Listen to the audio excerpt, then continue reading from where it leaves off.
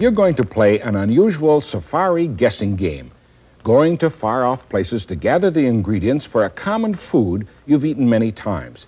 See how soon you can guess what that common food is. First, to the tropics. Most plants are grown for their fruits, leaves, or roots, but these are grown for their stalks. Presses squeeze out the juice, which is cooked into a thick brown liquid. More processing removes the rest of the water and impurities to produce the familiar white crystals that are the first ingredient of the mystery food, sugar. Next to farms that specialize in raising cows and, of course, milking them. Obviously, the next ingredient is milk. Finally, to Africa or Latin America, where this tree grows. On it are pods about the size of a cantaloupe. They're sliced open to remove the 30 to 40 beans inside.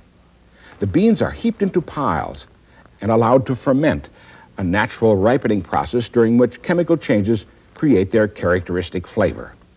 Another 6 or 7 days of drying in the sun changes the color to dark brown.